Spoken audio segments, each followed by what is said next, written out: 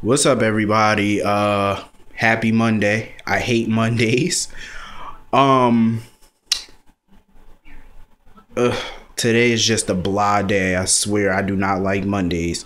I went to work today this morning. I am so glad I got out at 12 instead of 3. Today was so dry at work, it didn't make no sense. Like, seriously, the time just did not go by fast at all. That's why I hate Mondays. But anyway, okay, let me get into today's episode of GH.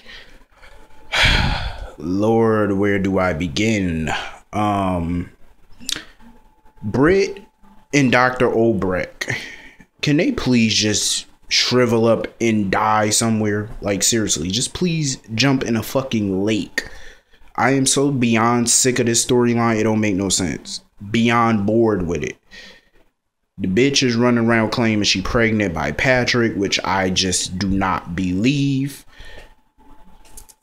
There's more to this whole pregnancy storyline than she's letting on. Trust me when I tell you, the bitch ain't pregnant. I think she's pregnant, but I don't think the baby's Patrick. There's no way. And she's so-called pregnant. How come she's further along in her pregnancy than Maxie is? She looks bigger than Maxie. How is that possible? Maxie should be more further along in her pregnancy than Dr. Obrecht. I mean, than Dr. Britt. I don't know.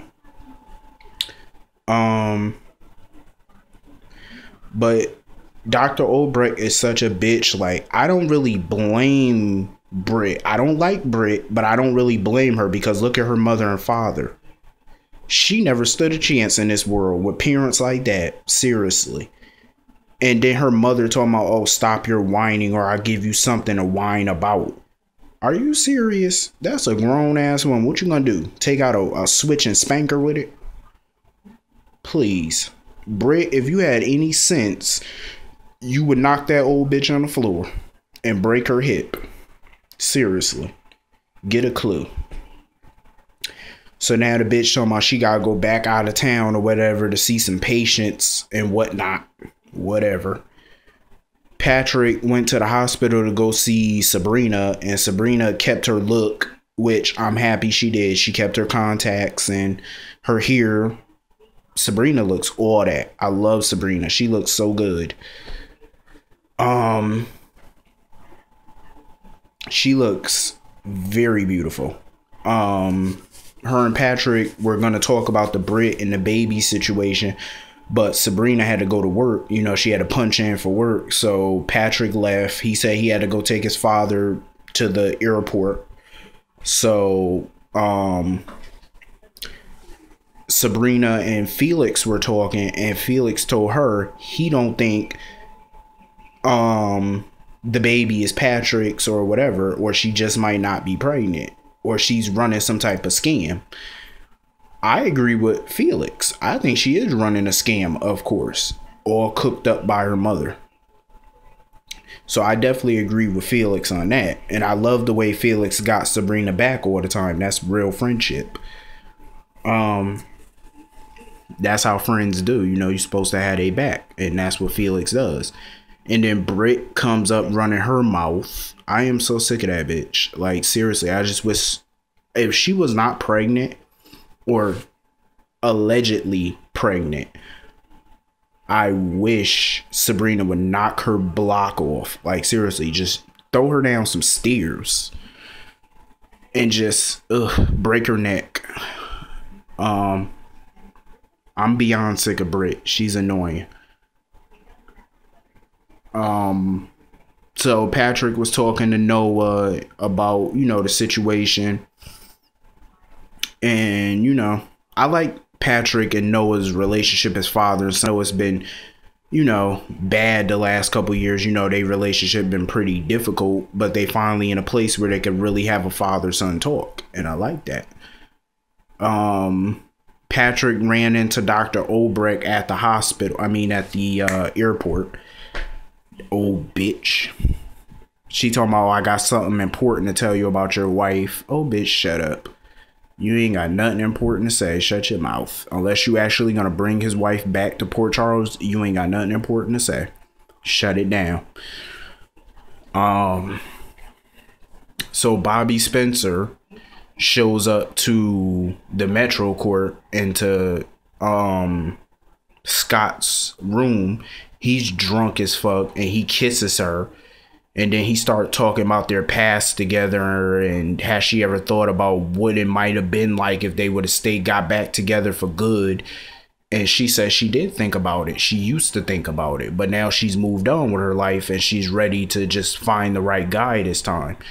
And he's not sure about his relationship with Laura, but Bobby was telling Scott that, you know, him and Laura were engaged before she left and they're going to be engaged when she comes back.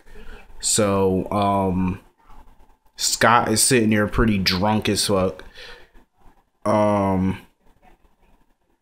he's telling her that the guys in Seattle must be blind or just dumb, which is true because Bobby don't look bad for her age.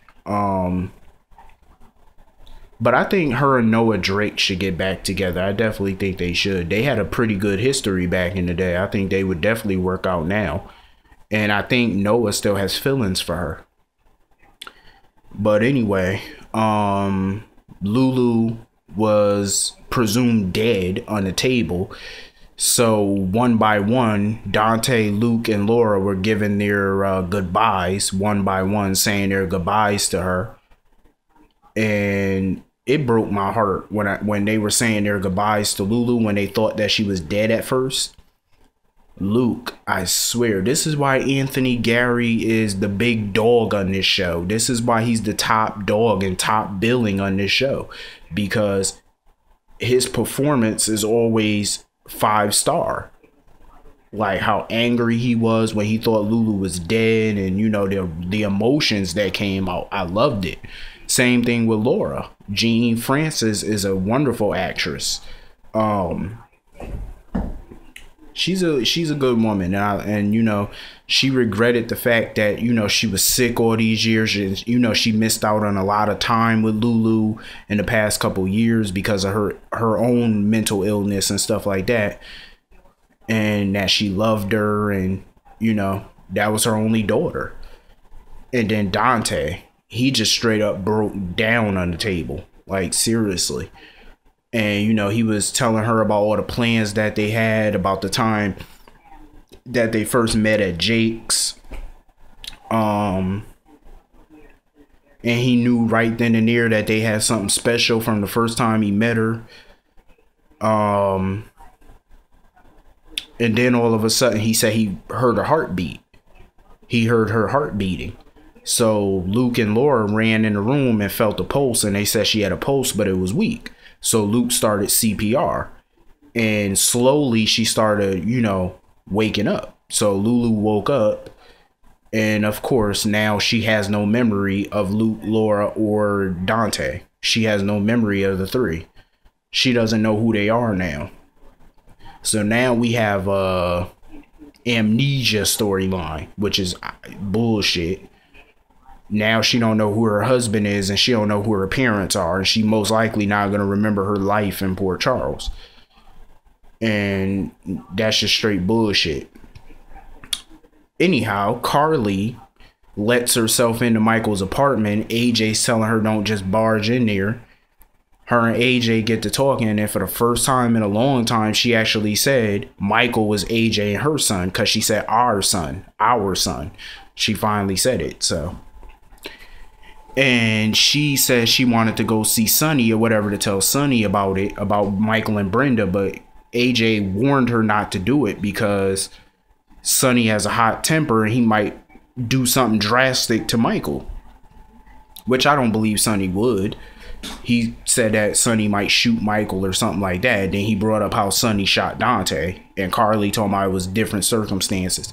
That don't matter. The fact is he shot his son. It don't really matter. So they arguing or whatever and blah, blah, blah. She told him, oh, Michael slept with that whore. And AJ said, like, I slept with you, the whore. She was about to slap AJ, and then AJ grabbed her hand. And you could see the sexual tension between AJ and Carly. You could just see it when he grabbed her hand. You could see that sexual tension. I'm just saying, it looked like they wanted to get it on right then and there. I wouldn't blame you, AJ.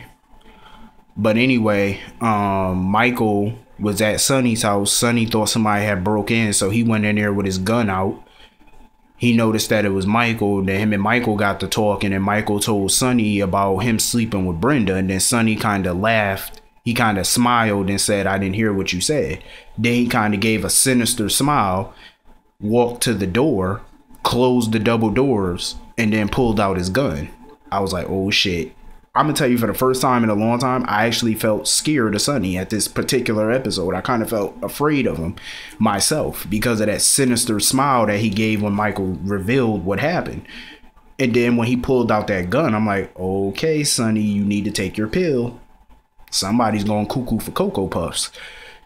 But then Michael was kind of scared too, and he asked Sonny, what was you doing with the gun? And Sonny was like, I'm putting it up. I was like, okay, so why you pull it out like that?